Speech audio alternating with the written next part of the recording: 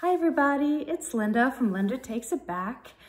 If you're new, welcome to my channel. If you've been here a while, sorry I haven't done an update in a little while. I've had a lot going on, as you can tell from my last update.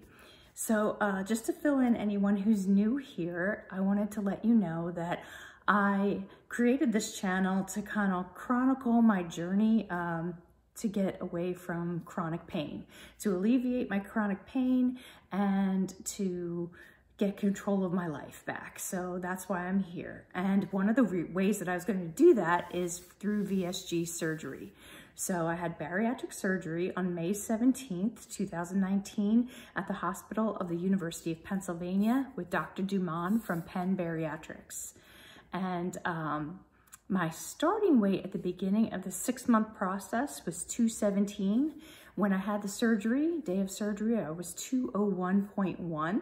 That's actually the night before, because they made me drink a giant thing of Gatorade the night before and then the morning of another giant thing of Gatorade, which I know nobody else does, but it was supposed to help balance my electrolytes. And it wasn't the zero Gatorade either. Anyway, long story. It worked out fine.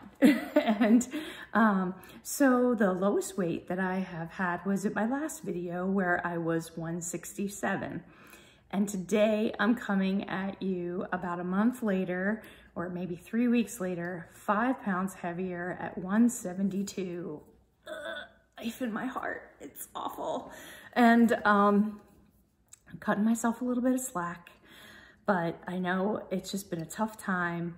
A lot going on with my family, and my husband's parents passed away. So my mother-in-law passed away in May, and my father-in-law passed away on New Year's Eve, the same day that I had gallbladder surgery. So it's been a little crazy in the past month, and there's been some other stuff on top of that, trying to get, all their belongings in their house, and that's where I am today. Going through everything, donating, keeping, and figuring that all out, and also trying to stage the house for putting it on the market. So there's a lot we're doing, and we're trying to manage all our kids' activities, everything with our normal life, and then also trying to do this. And so we've been up here a lot. We're up here like once during the week, and then again on the weekends, meeting with people and trying to sell things like his car and his entire workshop, because he was a woodworker as well as a surgeon, my father-in-law. And it's been a lot. It's a lot of details to handle, and then not to go into it too much, but when you have a situation like this, there's a lot of emotions, and there's a lot of things going on with family, and there's a lot of anxiety on my part. And it was just a tough month to get through. And now things are going at a little better pace, because my husband and I are the ones handling clearing out the house and getting things ready, and we can make decisions and we can move forward. We were kind of stuck for a few weeks, and it was very frustrating. And so I've just been dealing with a lot, and I get everyone saying VSG is a tool, it doesn't change yourself on the inside. All those things are true, and I had a really great mindset when I first had the surgery. Things were going great, and then because I started at a lower BMI, I dropped quickly, and then I got down to 167, and then I just stopped. And I would go up and down and up and down and up and down. And it was frustrating to me, because I really want to get down to like 150 or 155, so that when I start building muscle, I have a little bit of wiggle room. And yeah, I should be happy at 167, right? I should be cool. I just really wanted to alleviate my pain, and I'm doing that. But I also want to be stronger, and I want to leave a little bit of wiggle room in case there's regain in a year or so, like I see a lot of people going through. Anyway, so in my mind, I feel like I've got a way to go, and it's been kind of playing tricks on me, and my,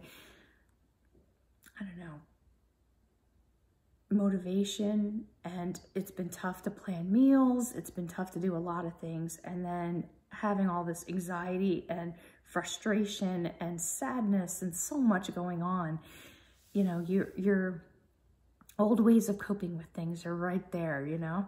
You can snack, especially at night. I've been just feeling like a bottomless pit, like needing to snack on crunchy things. And that's how I would calm myself before. Whenever I was anxious, I would snack and eat and have sweets and savory and back and forth. And I've been doing that, and I've been feeling it getting out of control. I've been trying to like dial it back and do meal prep, and it still is there. And I'm starting to like taper off and know I'm leveling out. But I did call my bariatric center. I went to 3 different support groups that they had over the past like month or so, trying to kind of reel myself in and just have some motivation, some kind of help in this department. But when you go to a support group, they don't really talk about your individual issues. It's just kind of talking about what everyone's going through. And that was fine, but I felt like I really needed someone who got me, a therapist who could give me more insight than that. And when I called the bariatric center, they said that theirs was booked for like 6 months out. And I was really bummed. But I did get them to give me a referral list, and there were 2 people on the list that used to work with them at the bariatric center. And so I got in with one of them, and so far it's going really well. I've had 2 appointments so far, and the therapist talks about cognitive behavioral therapy. So what I really like about that, from what I've learned about it so far, is that it's about the now, the present. What are you going through now? Not about let's talk for months and months about your past and your childhood, and I'll know all about you, and then I'll give you some insight like a year down the road. And so I'm really looking forward to that. So we've had 2 appointments where I've talked about some of the issues I'm going through right now, and just looking for tips on how to get back on track and get my mindset back on track and stop snacking and stop doing all these behaviors that I don't want to do.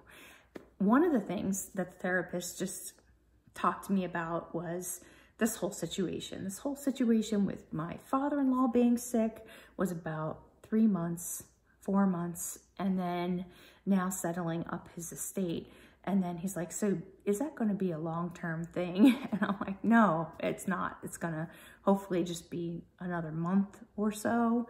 And so thinking about it that way, I know I can get through it. And thinking about this as a finite time, a stressful time, but we know it's going to be wrapping up soon. That does kind of help in the mindset of, I'm not going to have to deal with this for much longer, and it'll all be okay. And just getting myself back into a place where I'm on track again. So I'm here today, and it's kind of quiet, but a little weird. I brought a bunch of stuff from home to kind of stage the house because my sister-in-law took a lot of the furniture she's having it shipped to New Mexico to her. And because my father-in-law was a woodworker, he made like china cabinets and curios and beautiful things. So we're gonna get some of it once the house is sold, and she took a bunch. So we kind of rearranged things. I want to show you the cute little thing I did. See what you think. Hold on, let's see if I can switch this around. I don't even know how. Oh well. I'm like propped on a doorknob right now because I was like, this is really good light and I don't have my selfie stick with me. But let me see if I can show you. Oh no, that's covering the camera. That's no good. This is my tea. Sorry, I must multitask. Okay. So they have a little sunroom here, which is really cute. And so oh, sorry, this is a really bad angle. But I made, they had the plant stand, and I brought some artificial plants from home just to kind of decorate it a little bit. And we're gonna be hanging more pictures and stuff this weekend. We kind of have a good game plan of what we're gonna do. My husband sold the car today, so hopefully that person will come and pick that up this weekend too. And we've been trying to sell my father-in-law's workshop and all that. It's just, there's so many details and so much. Like, we did 2 runs to Salvation Army in one day, filled up the whole minivan, and I have a whole nother batch to go but luckily we're getting near the end of all the stuff. So, you know, when you live in you're married for 50 years and, you know, you have a lot of stuff. And it was nice stuff. So I felt like I wanted people in the family to have it. And we're trying to figure out what to do with everything. And you just can't hold on to everything either. But see, so I'm doing the CDs over there right now. And working on the kitchen and all that. So there's still clutter, but it's getting to look like a normal room again. So I'm sorry that I haven't done an update, and I was just feeling like I don't want to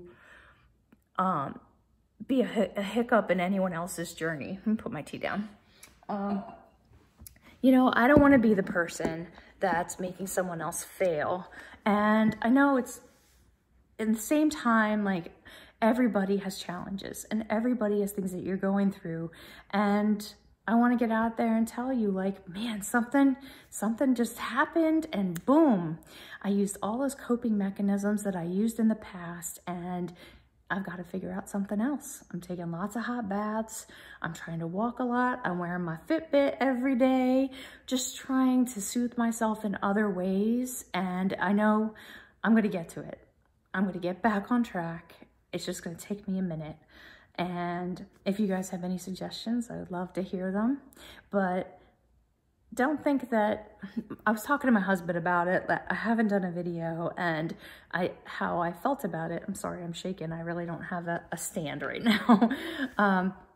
And he said, well, you know, it's like Facebook.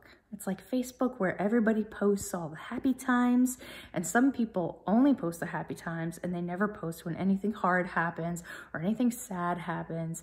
And so everyone thinks everyone's life is perfect. And so if I only post on YouTube when I lose weight, then you're gonna think this VSG journey is just easy peasy and you're gonna have it and you're never gonna have any challenges and life's gonna happen and it's not gonna blow up on you and you have to figure it out. And honestly, so I'm 8.5 months out and I can snack. I can eat every hour. And I know sometimes I have hunger. So in the morning I have hunger and sometimes my stomach growls hungry, but at night I'm just snacking to comfort myself.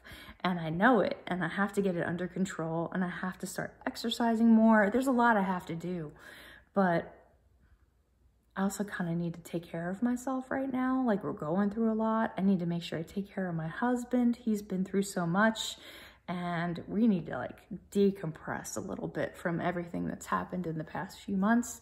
So there's an element of just taking it easy at the same time, but not going off track. And so today I came up and I brought protein shake. I brought beef taco soup, meal prep. I brought some chicken fajita and snacks to have, like good snacks. I brought a banana. So I'm trying to get back in that mindset, and you know, that's the best we can do. We're working it one day at a time, 1 week at a time, and making the changes we need to make and figuring it out as we go along.